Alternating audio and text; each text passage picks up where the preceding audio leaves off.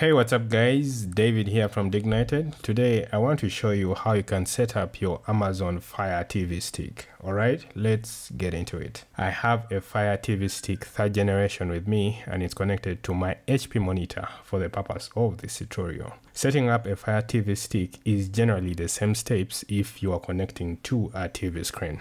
Alright, before you set up your Fire TV stick, you must have an Amazon account. So create one if you don't already have one. Simply visit amazon.com for users in the US and if you're outside the US. If Amazon is available in your country, then sign up in the respective country-specific Amazon websites such as amazon.co.uk for people in the UK. An Amazon account is free for anyone in the world. Then you should have a TV or PC monitor with at least one HDMI port. The Fire TV stick needs a display to show content since it doesn't come with its own screen. You should have a power source close to your TV. The stick comes with a USB cable and a wall plug in the box, so you can use these. I, however, prefer powering the Fire stick with one of my TV's USB ports. And then you should have a fast internet connection via Wi-Fi. The Fire TV stick connects to the internet to stream content from popular streaming services such as YouTube, Netflix, HBO, Disney Plus, and so forth. 5 Mbps internet speeds are generally recommended for content that is full HD or 1080p, and you should have at least 25 Mbps for 4K content streaming. You can also connect the Fire TV to the internet via a wired Ethernet network. However, this will require an adapter which is sold separately.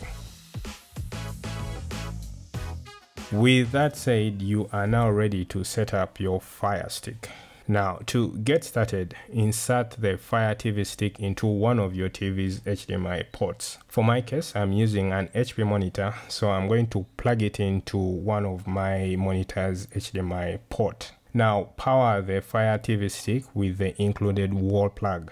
You can also power it using one of your TV's USB ports. It's a more convenient method for me since I don't have a nearby wall socket. You may, however, get a warning that the Fire stick isn't getting enough power, so I generally ignore this. It will still work. The Fire stick will immediately power on. Now select the HDMI source that your Fire stick is plugged in using your TV's remote. This really varies from one TV brand to another, but generally just go to sources and then select the HDMI port that your Fire stick is plugged in. The Fire stick display should be able to come onto your TV screen.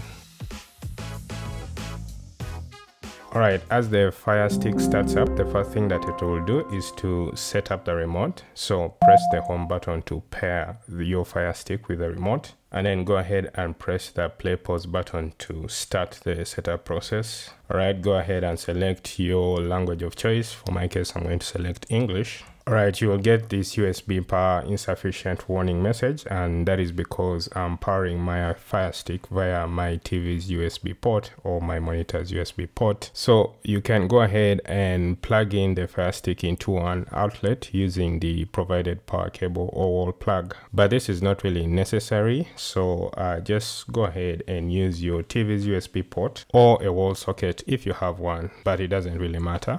Alright, and here the Fire stick is going to ask you to set it up using the Fire TV app or using your remote. So the difference here is when you use the Fire TV app, you use your phone or tablet, and in this case you'll use your device's QWERTY keyboard, which is a lot more convenient when it comes to entering your usernames and passwords. But for my case, I'm going to go ahead and set up with the remote for the purpose of this tutorial.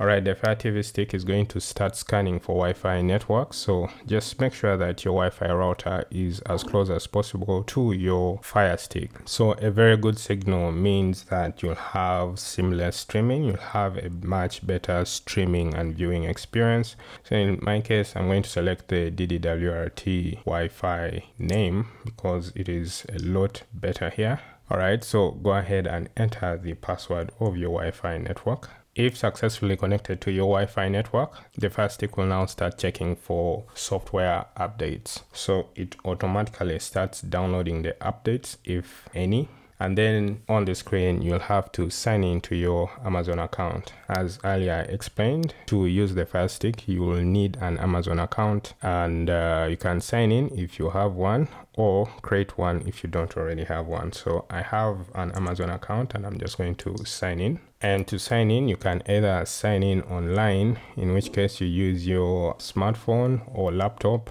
or you can scan the QR code here using your smartphone, or you can go ahead and sign in with the remote when you press the menu button. I wouldn't really recommend signing in with your remote because it's really painful entering in username and passwords using the virtual on-screen keyboard. It's really difficult. So the best option I would suggest is sign in online using your smartphone or computer. All you have to do is to type in amazon.com/code on your browser, and then you will have to enter auto-generated activation code to register your device with your Amazon account. So that's what I'm going to do. All right, if successful, you will have this welcome screen here which says your Amazon Fire TV Stick will be registered to your account. So just press continue.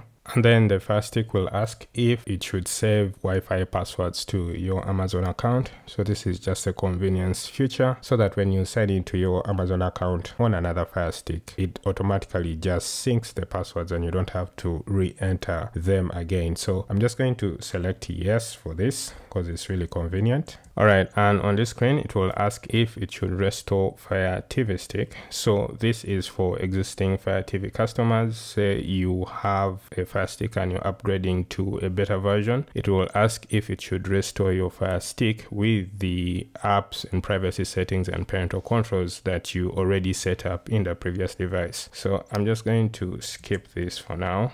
All right, and then it will try to prepare your remote again, and in this case it just wants to configure your remote with your TV. So in this case you can use your Fire Stick remote, for example, to power off your TV or to increase volume up and down. So this process is to enable Fire Stick to use the Fire TV remote to control your TV. So it will ask for your TV brand, and since my setup is simply an HP monitor, I'm just going to select an HP monitor for this case. All right, the Fire Stick is going to do some basic sound tests here to ensure that your Fire Stick remote is properly set up with your specific TV brand. The next steps are really Amazon trying to upsell you its services such as Prime here, which is its video streaming service. So you can just skip that for now, or you can try the 30-day free trial just to check it out. The Fire Stick will also ask you to choose your streaming services such as Hulu, Netflix, Link, Pandora, Paramount Plus, and so forth. But you can skip this step for now.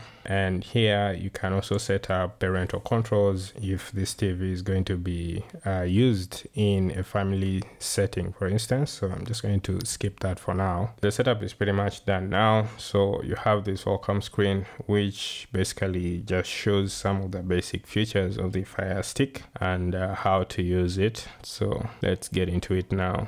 All right, before we get into it, it will ask you to choose a profile. So it will default to the profile that logged onto the Fire Stick account, but you can add a profile for different people that are going to be using this Fire Stick. You can do that right now, you can do that later. So I'm just going to go with a default, which is the account that I used to sign up to the Fire Stick. And voila, here we go. Now we have the Fire Stick properly set up, and you can see this really gorgeous screen, home screen of the Fire Stick with all the content ready to consume. All right, so we have some of Amazon's Prime originals here, of course, because this is an Amazon device. Definitely Amazon is going to push its services and try to upsell them to us. Yeah, you have some of the apps here: Netflix, Prime Video, Free, formerly IMDb TV, YouTube. You have the news section, and then you have Amazon Music. Yeah, so there is already content to start consuming right out of the box. So I find the setup process of the Fire Stick really easy. Alright, with the Fire TV Stick already set up, here's a quick walkthrough of the Fire TV Stick's user interface. Home here lets you easily find new content, play live TV, and access some of your favorite apps. And then the Find feature here lets you search for movies, TV shows, apps, and free content. Profiles enables Fire TV personalized recommendations, watch lists, or viewing history for each individual. You can also set up kids profiles specifically for the young ones. You can go to settings to set up live TV channels, update your Fire TV Stick, check the Wi-Fi signal strength, install third-party apps, manage storage, close background apps, and much more. Alright guys, that's how you can set up your Fire Stick. Like and subscribe to the channel and ring the bell icon so you don't miss out on future videos. Otherwise, I'll see you guys in the next one.